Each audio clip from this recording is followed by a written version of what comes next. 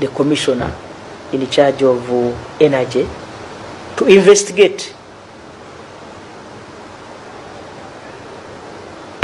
kata ebigambo bimbuzeemu awo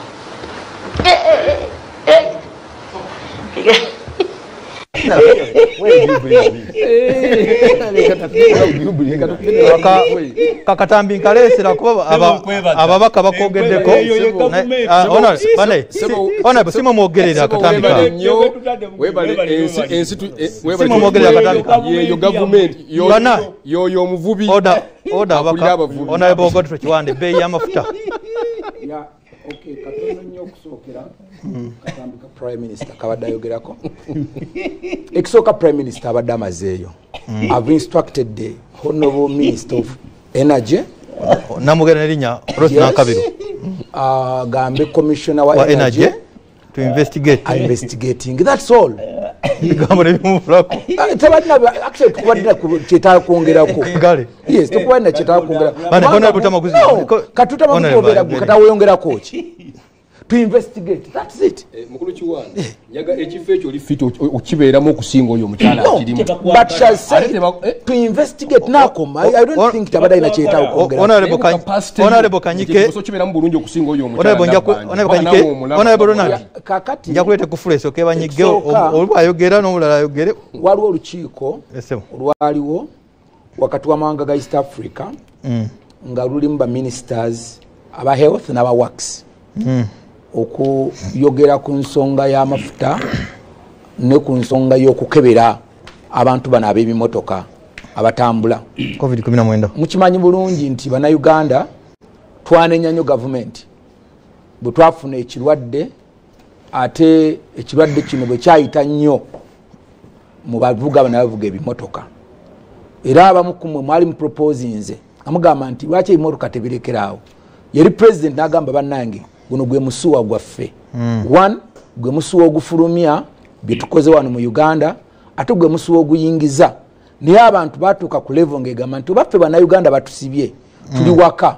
lwaki mukkiriza ebimotoka bino okutambula and that was a proposal bannayuganda bakyogerera ebbanga ddene naye ntugamba nno tetusobola kubisirikiza kubanga twetaaga ebintu ebiva ebweru we are landlocked country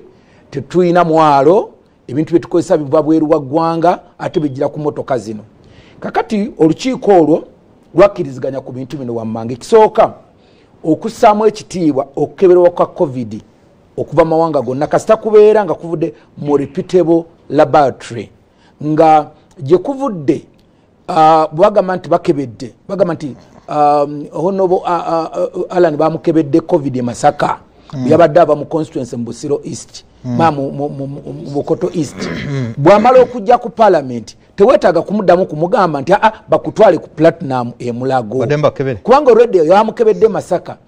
so that was agreed upon. Number 2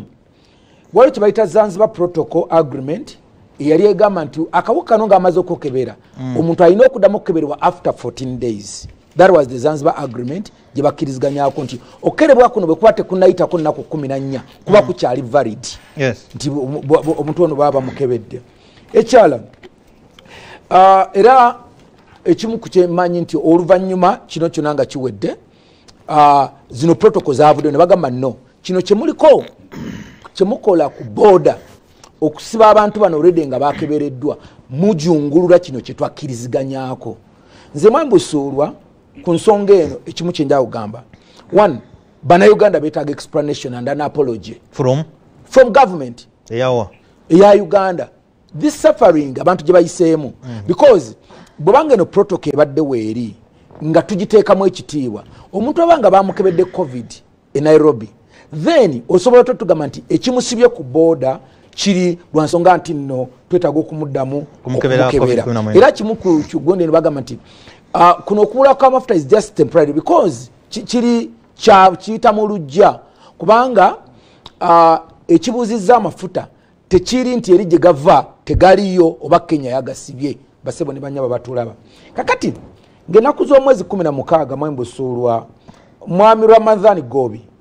ya tweetinga ku kibanja kye kya Twitter yateekako ebigambo bino fellow Ugandans